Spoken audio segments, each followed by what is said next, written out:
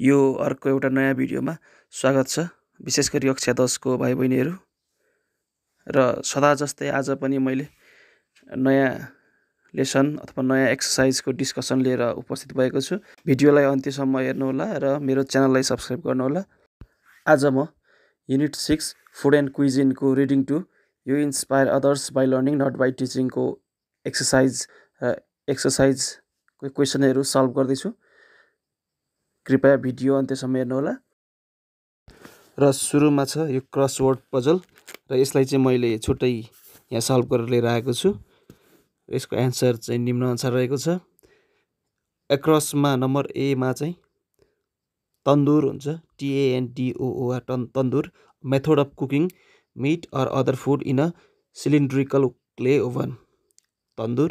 त्यस्तै एक्रसमै 7 नम्बरमा छ a person having administrative or सुपरभाइजरी power in an organisation र यसको एन्सर एक्जिक्युटिभ हुन्छ, एक्जिक्युटिभ। त्यसै गरी डाउनतर्फ छ a long pin for holding meet or other food while it is being roasted, यो नम्बर 1 को। र यसको एन्सर चाहिँ स्क्युअर हुन्छ, SKEWER, secure. Number 2 the whole of something, र यो होल अफ समथिङ भनेको चाहिँ इन्टायरिटी हो, ENTIRETY, इन्टायरिटी, सम्पूर्णता, सम्पूर्ण भन्ने बुझिन्छ। Number 4 a feeling of pleasure and sometimes slight sadness at the same time as you think about things in the past, र यसलाई चाहिँ नोस्टाल्जिया भन्छ, NOSTALGIA, नोस्टाल्जिया। अथवा विगतलाई सम्झिएर दुखी बन्नु अथवा खुसी पनि हुनु, त्यस्ता राम्रा घटनाक्रमहरू सम्झेर खुसी पनि हुनु, त्यो अवस्था मनस्थिति है, nostalgia. Number 5 raise to a more important or impressive level, र यसको एन्सर चाहिँ एलिभेट हुन्छ, ELEVATE, elevate. Number 6 remove water from food in order to preserve and store it, र यसको एन्सर चाहिँ डिहाइड्रेट, DEHYDRATE, डिहाइड्रेट, पानी चाहिँ रिमुभ गर्नु भन्ने बुझिन्छ। अब नम्बर बी मा छ true falls or not given, हामीले चाहिँ यो छुटाउनु पर्ने हुन्छ स्टेटमेन्ट पढेर। Number A the interview was taken in Nepal, यो फल्स स्टेटमेन्ट हो। नम्बर बी द जजेस were quite impressed by Santosh Shah's performance in the quarter finals, यो इन्फर्मेसन दिइएको छैन, not given. Number C Santosh Shah was from a well to do family, falls statement, well to do भनेको rich भन्ने बुझिन्छ, falls statement हो। Number D with the support of the safe in the तन्दुर section Santosh started helping the executive safe, यो falls statement हो। Number E the journey of Santosh to master chef was full of struggles, यो true statement हो। Number F Santosh is hopeful about the Nepali food market as the food trends are dynamic, this is also true statement. Number G Santosh has made more experiments on food as the test of people differ जियोग्राफिकल्ली, this is also true. Number H Santosh feels sorry for serving octopus in Nepali style, not given, इसको answer not given. अब question answer.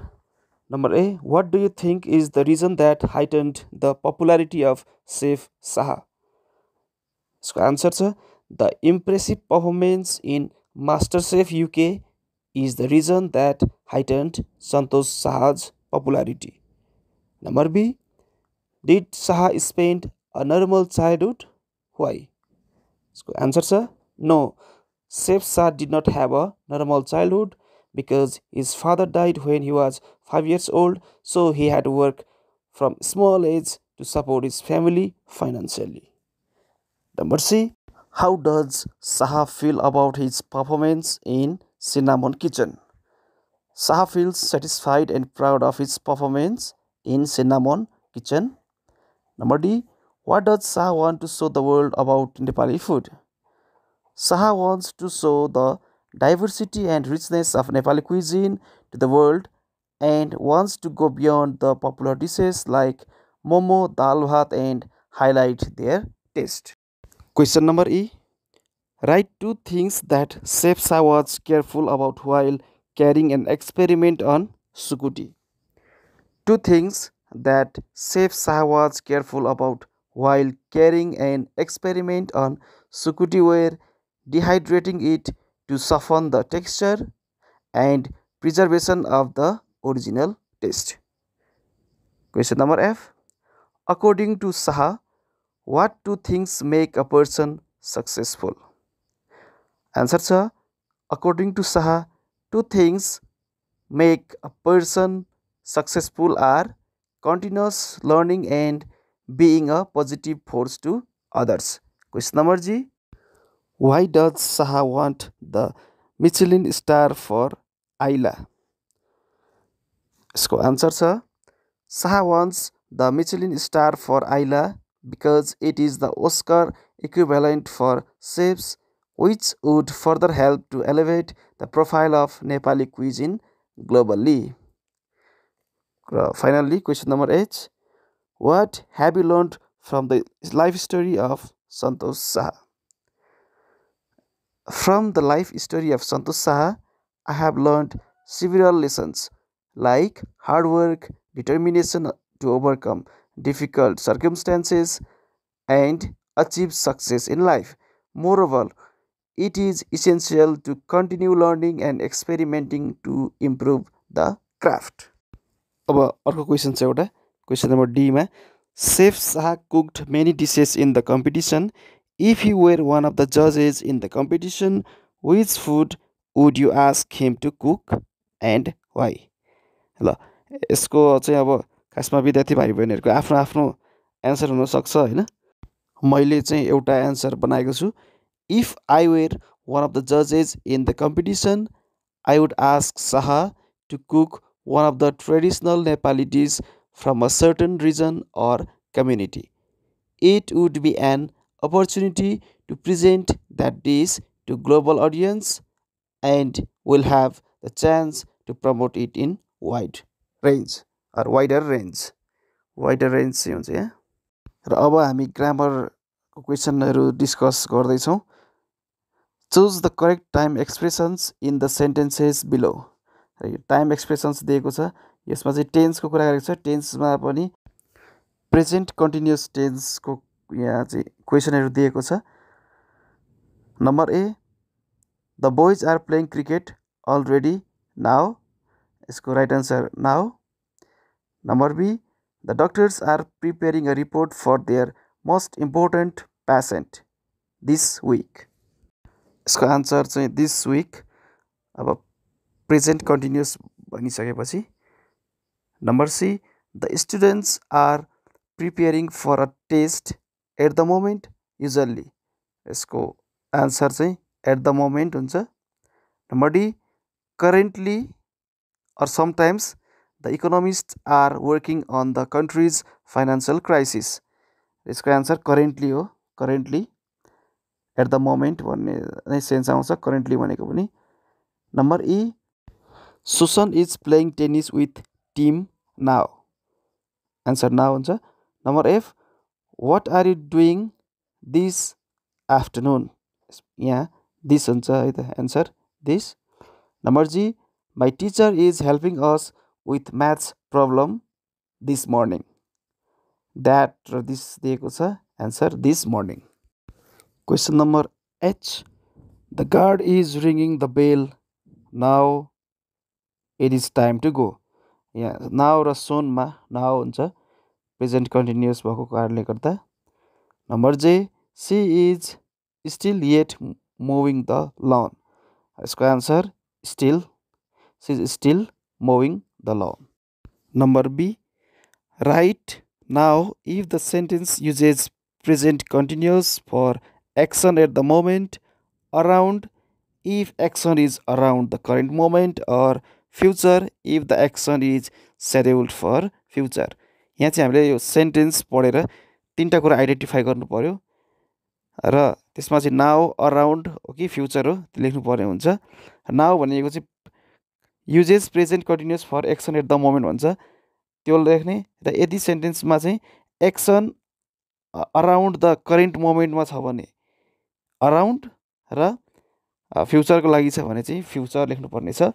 Number A, the local governments are अनाउन्सिङ there policies this month, र यसको answer चाहिँ हामी around लेख्छौँ, around.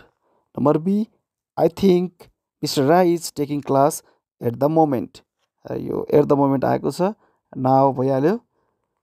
Question number C, we are meeting with Nabina letter today, letter today यो चाहिँ future, schedule for future भयो। I am looking for a new job currently, र यसको answer now. Number E, we are organising a programme on Wednesday, यो plan for future, त्यस कारण future हुन्छ यसको answer. Number F, they are coming home right now, यो त सजिलो भइहाल्यो, नाउ। त्यसै गरी number G, momo is making dinner for us tonight, र यसलाई चाहिँ अराउन्ड राख्न सक्छौँ, around. Number H, I am sorry I don't have time, I am attending a meeting, यसको एन्सर नाउ हुन्छ, now. Number I, C is looking for a new home as she has sold the old one, यसको answer पनि now नै हुन्छ। Question number C, complete the text below with the correct form of the verb given in the brackets, एउटा text दिएको छ, त्यहाँ चाहिँ ब्राकेटमा verb दिएको छ, र हामीले टेक्स्ट पढेर टेक्स्टको चाहिँ थिम अनुसार यसको टाइम एक्सप्रेसन अनुसार चाहिँ correct form of verb use गर्छौँ, कुन फर्ममा आउँछ त्यो भर्ब हामी त्यो युज गर्छौँ। यसमा मैले एन्सरलाई ब्लू कलरमा दिएको पनि छु यसमा।